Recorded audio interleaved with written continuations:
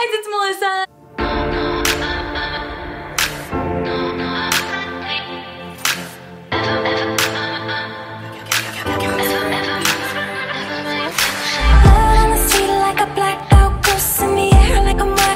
No one really cares when you talk loud. While I sit in silence, thinking while the lights out. Now I'm here thinking that I messed up. Looking at you, you not just for me no more. Alternative girls, am I right? You always want to be like them. So hip, so cool, all over the internet. Today I'm going to show you how to be freaking awesome. And I get questions. Melissa, how are you so freaking cool? Well, I'm here to tell you today how to do that in just a few easy steps. Here is how to be an alternative girl. Step 1 to being alternative. Just chill the fuck out. Just breathe, it's okay, and then kind of think, and then just kind of die inside. And be really sad all the time, because that's the reality. The first thing you're gonna have to do is just chop all your hair off. If you have really long hair, you might want to say goodbye to that, or else it's just not cool enough and you need to edge it up a little bit. A really easy way to make this look work is to just take some scissors and chop them right across your forehead and make sure that your bangs are as short as possible. These are called micro bangs and just instantly make you 10 times cooler. Step 2 to becoming really alternative and cool is to get either your nose or your septum pierced, like mine.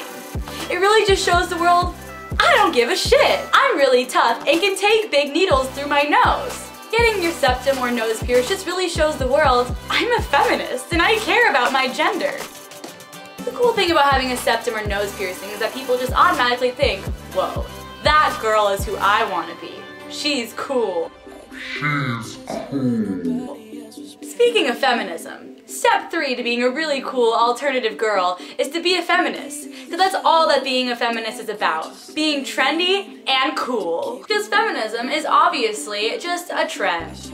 And with your new septum or nose piercing, it'll just tell the world, I'm a feminist. And I care about girl power and I care about equality. And that'll just make you look really cool in the eyes of society. Step 4 to being a really cool, hip, alternative girl. You've probably seen these around the internet for a while now, and it's basically become a staple of an alternative girl's wardrobe. A choker. You can get these classic kind, or you could get this cool kind that's floral and says, I'm different and I like standing out from the crowd a little bit more than the classic girl does. Or you can get this kind that says, I'm really tough and I like having studs around my neck. I also really like dogs. Step 5 to being a really cool alternative girl, you really gotta know how to do your makeup. One of the most important things about alternative girl makeup is your eyebrows. If they're thin and sparse, they're probably not good enough to be alternative. You're gonna wanna make sure that they're thick, full, and very sharp. Another important thing about alternative girl makeup is the cat eye. You gotta have it mastered. Pick a style that you really like. Do you like the shorter cat eye or the longer cat eye? It's up to you. And the most important thing about alternative girl makeup is lipstick. You gotta have some on you at all times. As an alternative girl, you're gonna need 3 types of lipsticks in your arsenal. 1, you're gonna need a dark lipstick that is as dark and poetic as your soul. 2, you're gonna need a brownish lipstick to just show, you know, I don't really care and this is totally organic and normal for me. And the 3rd, you're probably gonna need a colored lipstick such as green or blue to show how different you are and how much you just don't give a shit what other people think about you. Another really important thing to have when you're an alternative girl is coffee with you at all times, because you're gonna be exhausted from being so different and from not really blending in with society. It's, you know, it's a lot of pressure. And you need caffeine for it. Another thing you're really going to want to take into consideration when thinking about becoming an alternative girl is that you really have to commit to having all Apple products, because that is the only way to be artistic and cool. For example, I have this iPhone 6. I also have this MacBook Pro. And all these material items, well, they're the only way that you're going to look cool to your Twitter followers. Along on the topic of technology, you have to know that to be cool, you have to have the latest technology, but you also have to be caught up with all the vintage technology as well. For example, you should at least have a Polaroid camera or a friend who has a Polaroid camera so they can take pictures for you. And you should have at least a few Polaroids lying around your room so you can show, yeah, I'm cool and I know how old photography works. You should also have a lot of vinyls around your house. Vintage music is the only way music is gonna sound good. Don't worry if you have a record player. It only matters if you have the vinyls. People see that you have them. Otherwise, all the other music is on Spotify. When it comes to the fashion of being an alternative girl, you're only gonna have to go to 2 shops. 1, Urban Outfitters. 2, American Apparel. Everything else just doesn't really matter anymore. Unless you're broke like I am, and then you kind of have to substitute with H&M and Forever 21. Sometimes thrift shops just to show your street cred. Your 2 new favorite colors are going to be a mustard yellow, such as this.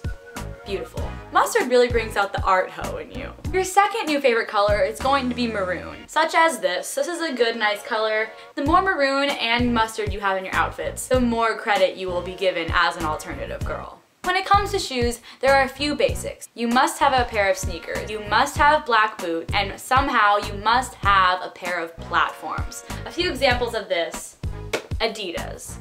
These are especially if you want to be kind of health goth and that kind of alternative. Really works out well. Black boot. A simple Chelsea boot will do. Platforms. They come like this, or they can come like this. Doesn't really matter. All that matters is that you tower over everybody else. And lastly, if you want to get more into that health goth vibe, you can always pick up a classic Nike. Sponsor me. An easy way to be alternative is to have a pair of Doc Martens. However, these are a starter item. Once you get other things, you can toss those out because those are so 2011. The same rule applies to flannels. They're kind of a starter item. Once you have them, you can put them with things and say you're alternative, but once you really gather up the rest of your wardrobe, you're gonna wanna say goodbye to those because everybody has flannels and that's gonna make you look really basic. Another really important thing to being alternative, especially an alternative girl, is you can never wear a real bra. Your breasts, like your intentions, should be thinly veiled. You're gonna wanna invest in some things I like to call bralettes. Here's a bralette. Here's another example of a bralette. Here's another example of a bralette. And, well, you know, you're gonna have to get a lot of them. The more sheer and see-through it is, the better. Rewinding a little bit back to music.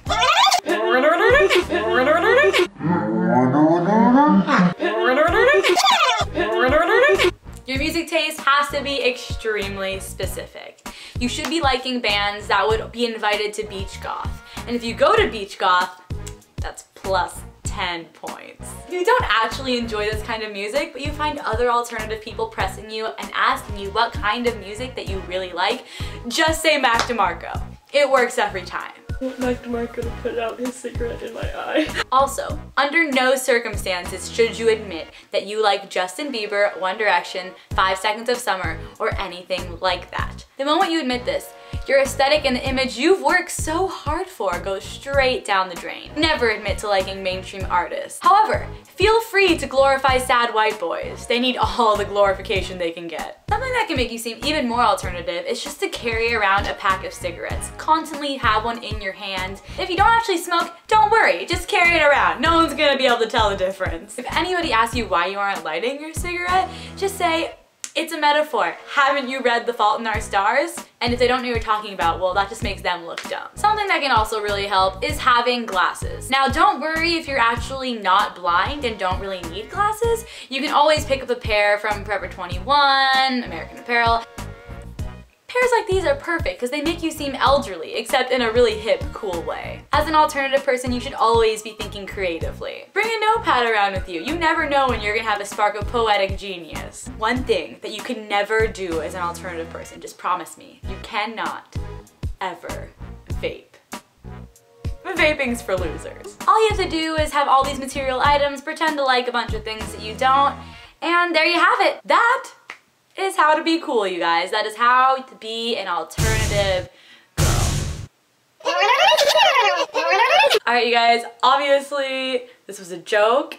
If you took any of that seriously, I'm sorry. Don't actually take this advice. I mean, feel free, but this was all done in a sarcastic manner, so don't think I'm being serious when I say you need all these material items, you need all Apple products, and you need glasses, and you need Adidas. Adidas sponsor me though, because Adidas are great. Basically, I'm about to get really cheesy right now. What I'm trying to say, you guys, is just be yourself. No one's gonna believe when you're trying to portray an image that you're not. For instance, I don't even know who Mac DeMarco is. I've never been to Beach Goth, and I honestly could care less about most of the bands there. No offense to everybody who enjoys it, because if you do enjoy it, that's good for you. Everybody just has a different taste. I enjoy clothes, I enjoy the way my hair is and all that kind of stuff, but honestly, like, I'm not just an alternative person, whatever, you know. I dress this way, and I really like listening to Troye Sivan and kind of pop music and top 40 stuff, and I enjoy doing things that are totally mainstream. Everything is subjective, and everything that you have a passion for, you should have a passion for. Everything that you don't, you shouldn't try to have a passion for something